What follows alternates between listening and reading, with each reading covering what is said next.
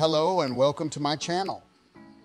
In this video, I'm going to show you how I created a simple 3D character using an AI image. It was a fun and easy project, and I hope you enjoy it.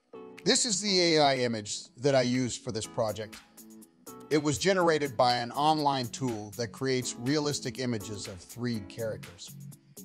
I really liked how it looked, so I decided to use it as a reference for my model.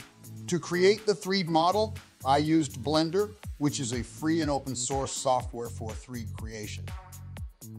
I imported the AI image into Blender using an add-on that converts images into 3D models. Then, I started sculpting the character using different brushes and tools. As you can see, I tried to match the shape and proportions of the AI image as much as possible. I also added some details like eyes, nose, mouth, hair, and clothes. This took some time and patience, but it was worth it. The next step was to apply textures to the model.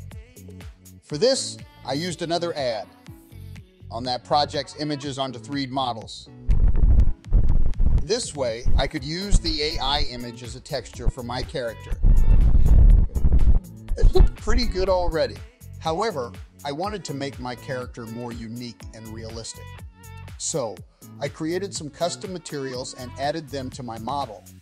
For example, I made some skin material with pores and wrinkles, some hair material with strands and shine, and some cloth material with folds and patterns.